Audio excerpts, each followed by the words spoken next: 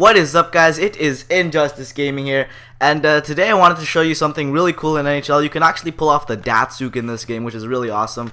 And something that EA has done is they've pulled off these moves, these one-touch little dekes, and it's pretty sick. As you can see, I just pulled it off right there. And the thing is, with the Daystuck, it actually goes in every time, which is weird. This isn't something that I tried to put on as a glitch goal, just something that I wanted to show you guys. And hopefully EA sees this. I doubt they will, but hopefully bigger YouTubers, if they see this, they can spread the word about the Daystuck deke goal, and EA can basically fix it. And the thing I loved about NHL is the new animations for the Spin-O-Ramas, which are really sick.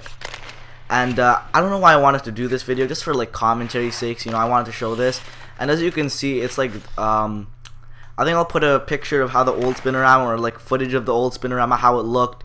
And the new Spin-O-Rama is a lot better. You know, you can pull off the shot right after you take the Spin-O-Rama, which is what a lot of YouTubers were complaining about. And hopefully we got this settled out. It's actually really sick. Check this out. And I got some dekes right there, and the backhand goes like that. But still, the Daystuck goal is basically my main purpose. If you will get it in every time, you just want to pull. Basically, this is what you want to do. You're gonna want to go up, pull a one-touch deke like that, drag it, and then you could shoot it. It'll either miss far side, or it'll bang the post, stuff like that. But most of the time it does go in. So you just drag it and it hits the post. See, it just went back that time. But you guys saw in the beginning, it actually got pretty much every time in. So let's say we start off here. We're just gonna drag it in like a beast with taser, and yeah, it just hits the post that time.